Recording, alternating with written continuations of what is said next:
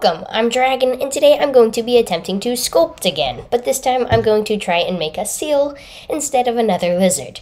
And while I'm at it, I'm also going to try and paint it with texture painting and 3D print it. As far as texture painting, I've only actually done this once before when making a penguin, which actually hasn't been shown on this channel. But now it is, and I think the penguin went okay. But with that, let's try and make a seal. In time-lapse mode.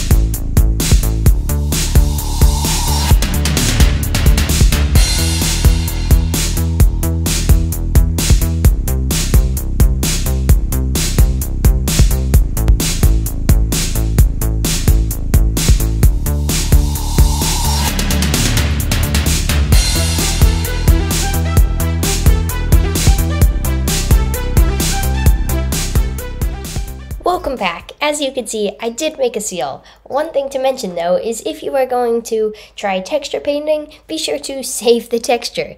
I forgot and had to repaint the seal, and ironically, I've done that before with the penguin. So hopefully next time I'll get it right and save the texture first. Also, comment if you would be interested in a tutorial for texture painting. If not, it's okay. Well, now that I have a seal, let's cut off the bottom with the Boolean modifier and then export it for 3D printing. And boom! Here's what it looks like 3D printed. It was printed in Sunaloo Silky Silver on my Prusa Mini.